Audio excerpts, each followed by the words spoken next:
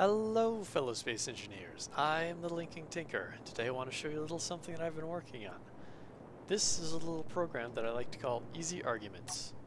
Basically it allows you to do everything that a timer block allowed you to do before, but now with the added benefit of allowing you to set exact slider values. I'll get right into it and let's see what we can do here. Let's say we've got the spotlight we want to turn on and off. So we'll put in here open, close parentheses, on, off, / spot. Now it takes a look at the names here and sees anything that has spot in the name. It will apply the argument in the first part to it. So let's run, and as you can see it turns the spotlight on and off. Now it will also be able to do multiple things.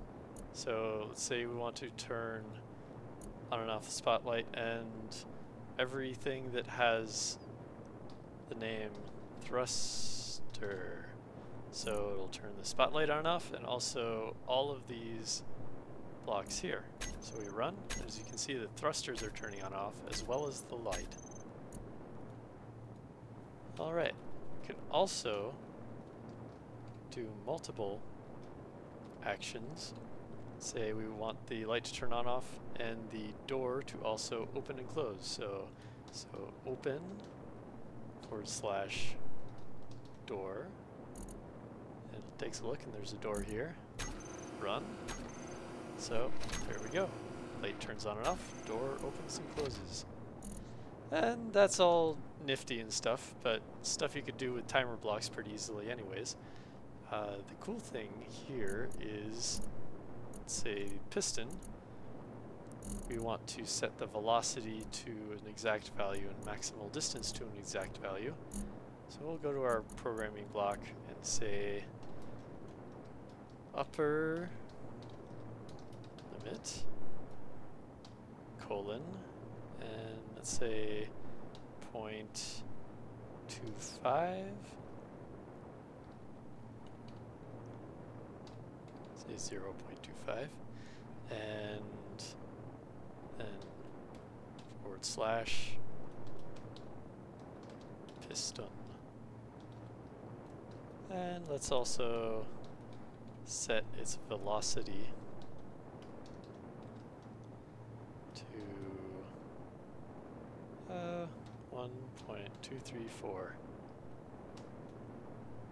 That looks good. Oh yeah. We also have to put the piston in there again.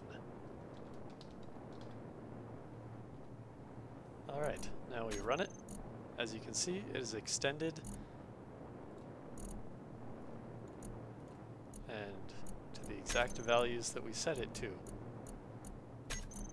which is perfect. That's all nice and good. Another thing we can do is set up a button to do all this stuff as well. So let's say run, pass it the argument,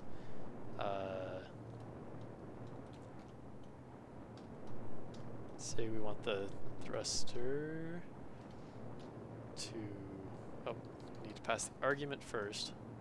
So say we want to override thrusters to, let's say max value, which is about 20,000 for forward / thruster.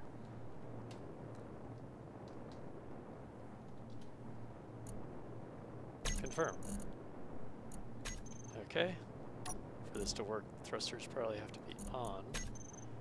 There we go. And press the button. And the thrusters are now at max output. Excellent. Okay. So another thing we can do is have a timer block run the program multiple times with different inputs. So let's take a look at the timer block and set up actions. As you can see, I have already set up a series of actions for it to produce, all using the same programming block with different inputs. different arguments. So let's reset these thrusters to 0 thrust override. Basically, it's going to toggle the light, open and close the door, and override the thrusters to max value. And I press the button. Oh, I've got to set it up first. Timer block. Trigger now. Alright. Set this back. Now it should do it. There we go. Perfect. Yeah, one last thing I want to show you is that if you are curious about which actions you can do with which blocks, all you have to do is go into the program and edit, and there are two lists at the very beginning of the program, and these lists will show you the actions that you can do and the relevant blocks that they can be done on. So first list is for the sliders that you can set the exact values on, and the second list is a list of actions that you can just set. So yeah, there you go. Have fun, guys.